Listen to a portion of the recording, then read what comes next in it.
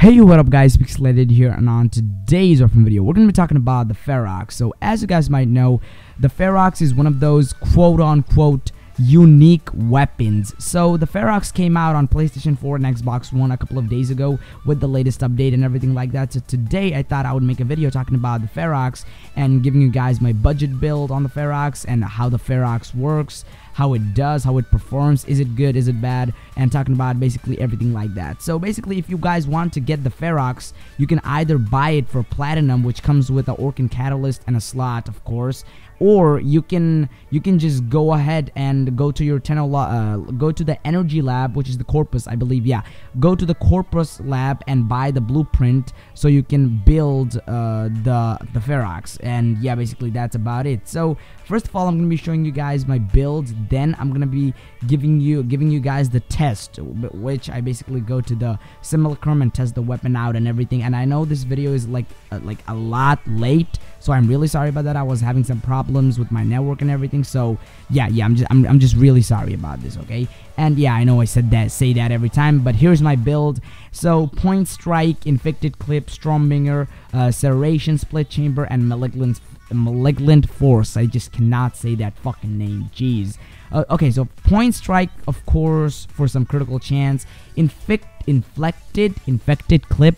I mess up every single name so badly. Infected clip, Strombinger, serration. Of course, as my elemental damage, I went with corrosive. And why wouldn't you go with corrosive? It's like a fucking, like, it has electric as its base damage. So adding corrosive would be a no-brainer, and split chamber, of course, to multiply the damage and everything. So as you can see, 2 of the slots are empty, okay, and I'm gonna be explaining that in a bit. So let's talk about the fire mode of this weapon. Since it's a spear gun, quote-unquote spear gun, you can shoot it, of course, like this. It's like it has a charge attack. You have to hold it and then shoot it.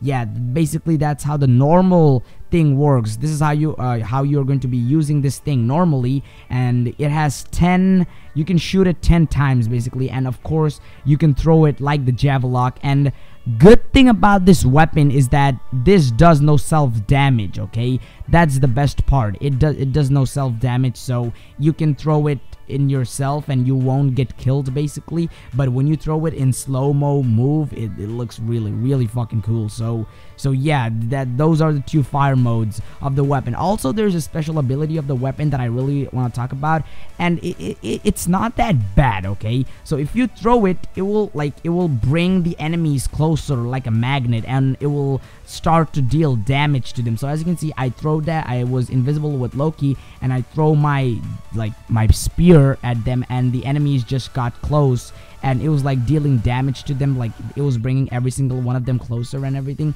So yeah, basically that's the special ability of the weapon. Now let's just test this out with the level 65 heavy gunner with the base 75 crit chance.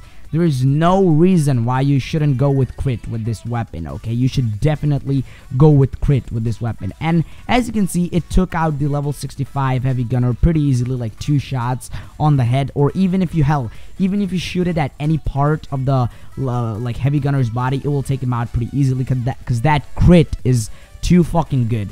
But one thing about this weapon is that the damage just falls off when you shoot at any other part of the body above level 80, okay? It will not proc corrosive at the first hit. It will just not do that, because the weapon has a really low status chance and everything, and the damage just kind of falls off. So this weapon is really not perfect for end game unless you can hit the headshots, or unless you put like fucking 7 formas in it or something. Or I don't think it would be even close to fucking perfect if you put even that much effort into this weapon. So basically, this is one of those weapons that you're not gonna be using that much. You're gonna be using this thing for fun, shits and giggles, or crowd control, because that special ability is really good and everything.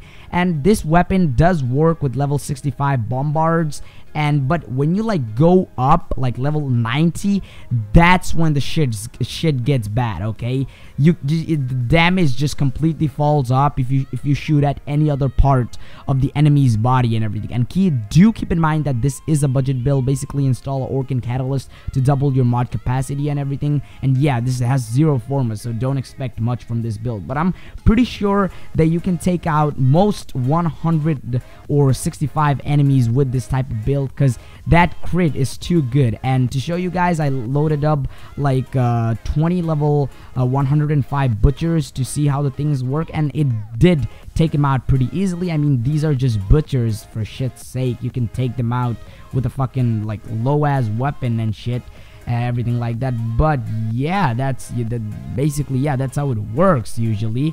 And like I said, this is not one of those weapons that you're going to be using all the time. And if you're good at hitting headshots, basically, this weapon is for you. Trust me, I'll give up and just say that this weapon is just fucking perfect for you, because if you can hit headshots, you're gonna be doing like a lot of damage with each headshot and everything like that. But how does the weapon perform in the actual battlefield? Okay, like that was the fucking simulacrum. Anyone can do good in that and everything.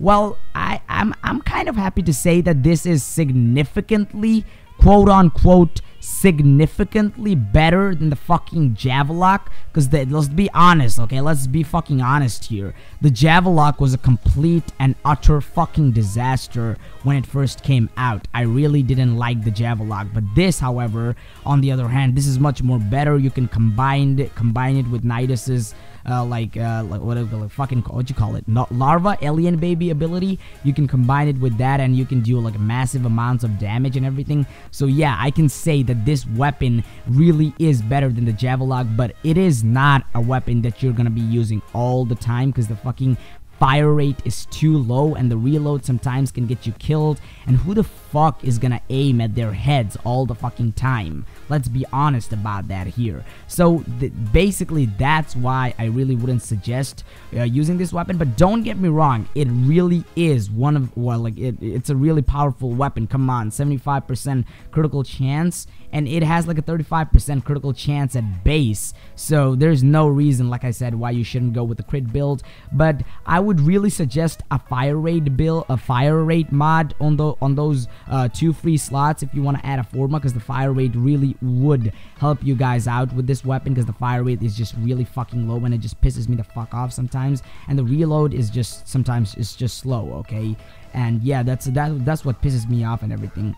But overall, I can say this weapon is really fun. You can hit long range targets with this weapon, and it really is fun hitting long range targets with this weapon. So yeah, if you want to take out like long, quote unquote, long range targets, and so yeah, you can use this, and you can mostly one shot level 65 type of enemies and everything. So yeah, that's it for the video, guys. I hope you guys enjoyed this video. Hit that like button if you enjoyed the video, guys. If you're new to the channel, make sure you hit that subscribe button, because hitting that subscribe button helps me out a ton. And yeah, I'll catch you guys on the next one. Peace. Hope you all have a great day.